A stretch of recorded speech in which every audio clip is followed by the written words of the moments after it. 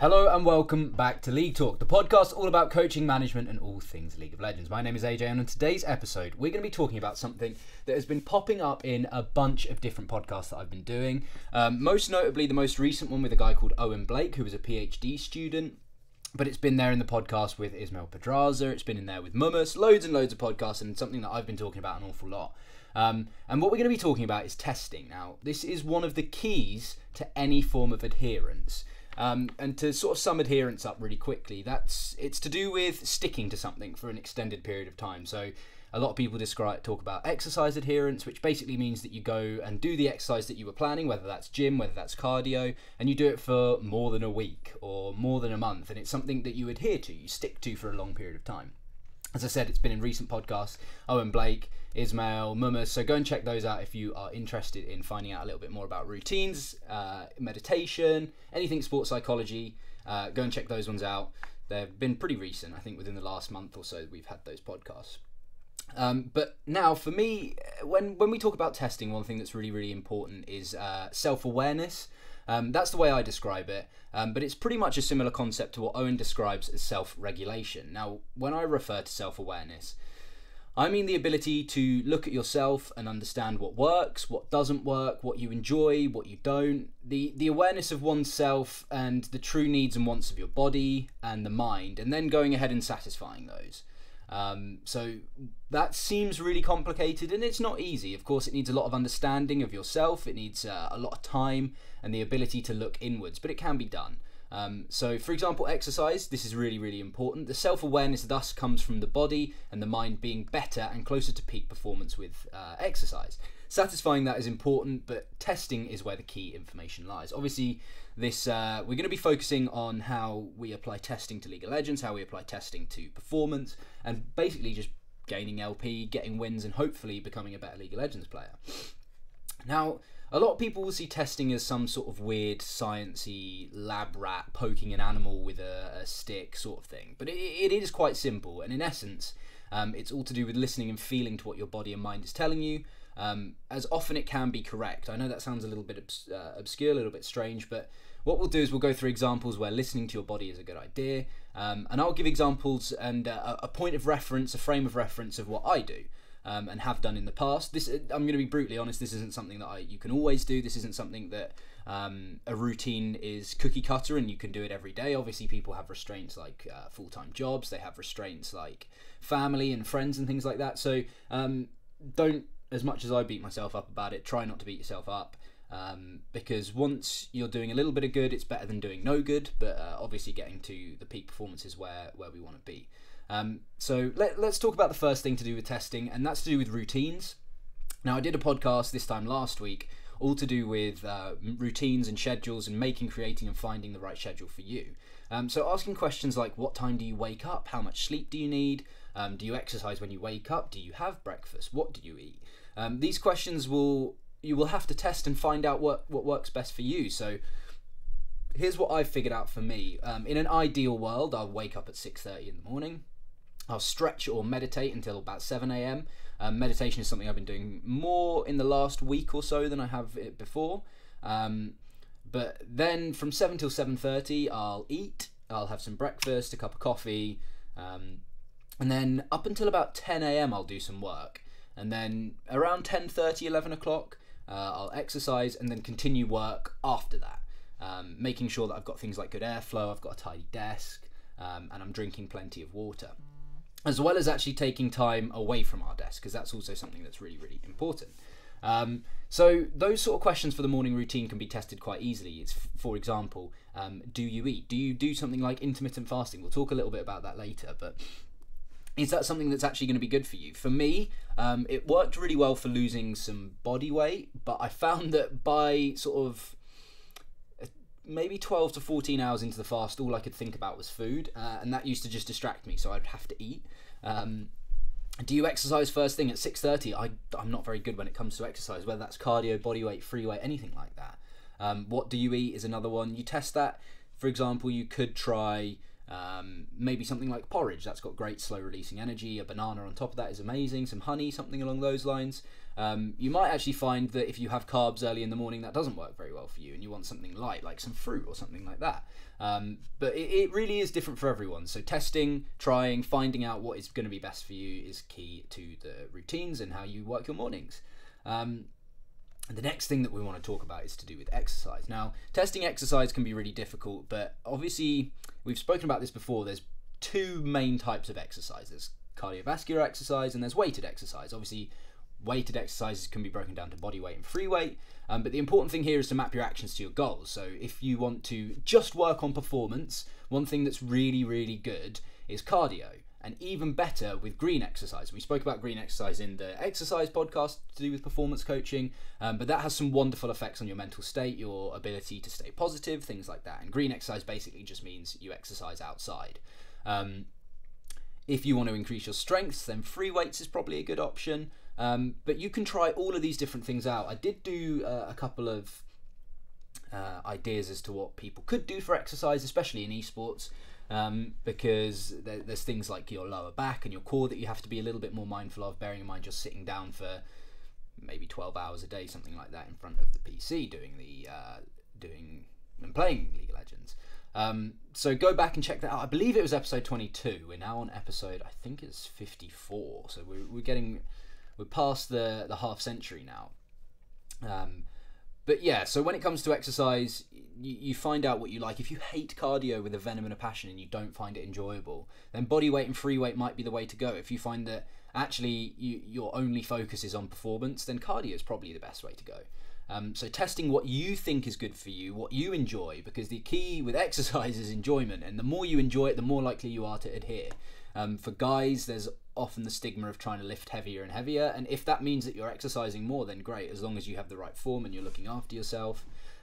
Maybe, going with a personal trainer might be a good way to do it first, or going at least with someone that really knows what they're talking about.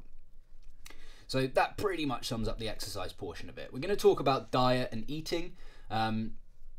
That's another thing that can be tested. Intermittent fasting works for some, but not all. This was something that we spoke about earlier. The effects of it aren't always felt. So as I said, for me, the effects of intermittent fasting can be things like you concentrate for longer, you're a harder worker.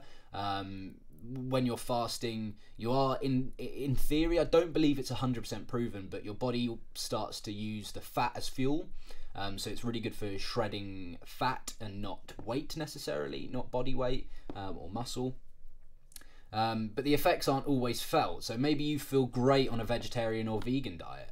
Testing things to eat, such as water intake, amount of protein, carbs, fat, fiber, your main macros of protein, carbs, and fat.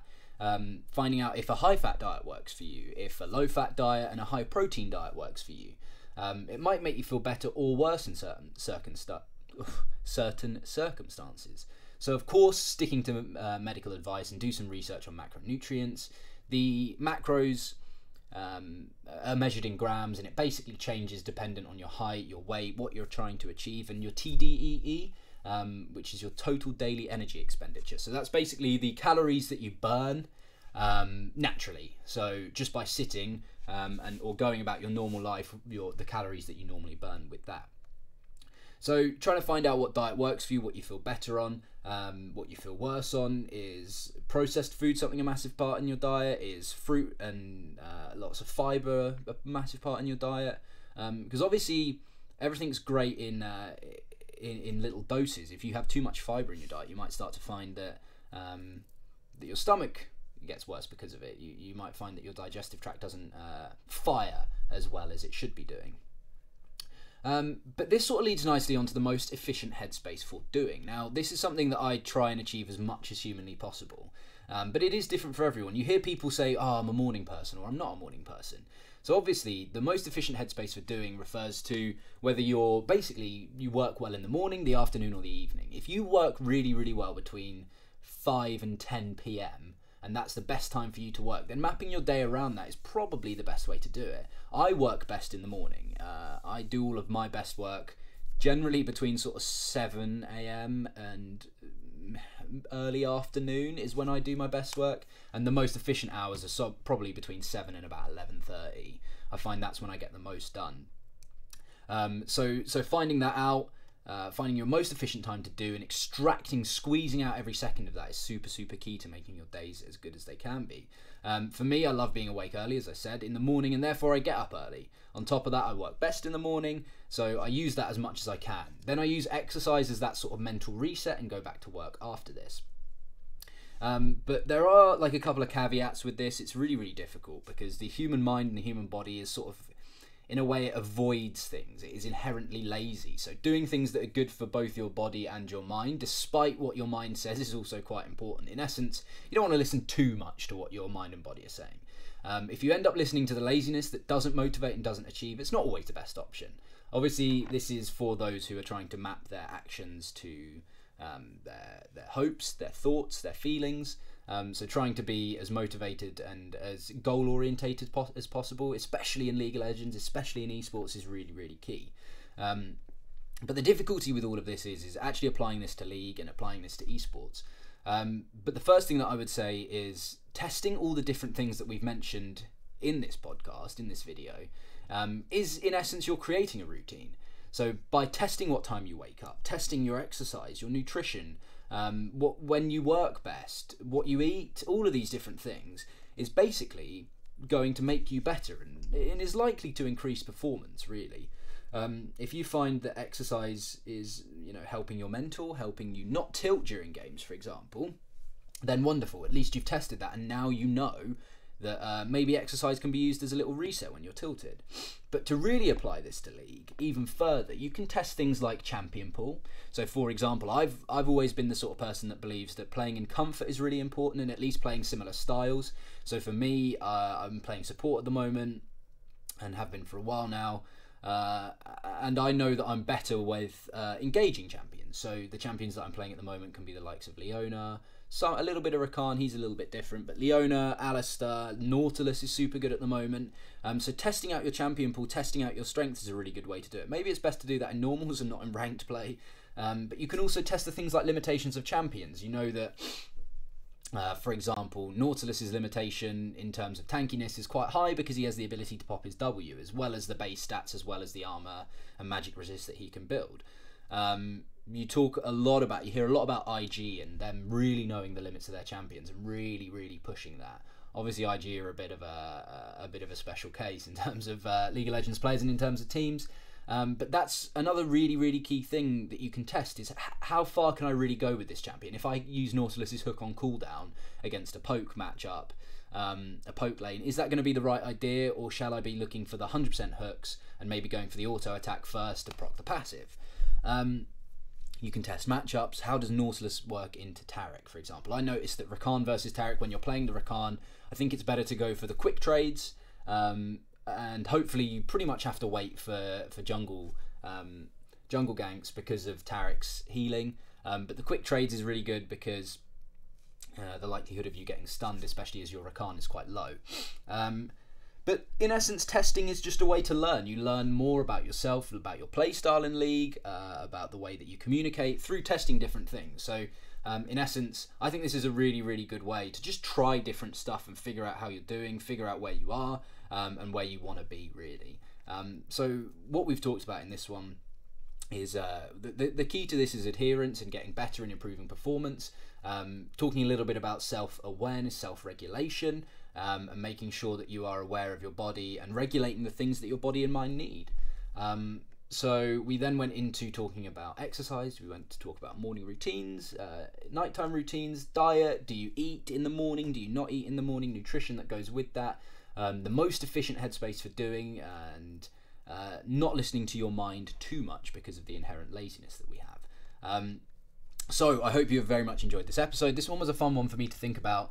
Yeah, it's been really good. I think this is one of the keys for me to figuring out things in terms of how my day works, and how I can fit time, compartmentalize my day. So I hope it's going to be useful.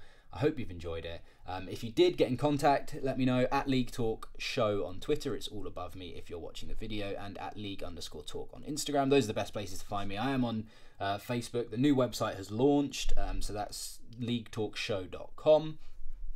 So if you're interested, want to see some written articles about the podcast that I do, check those out. But I hope you have a wonderful day, and I hope you've enjoyed the episode. We'll see you on the next one.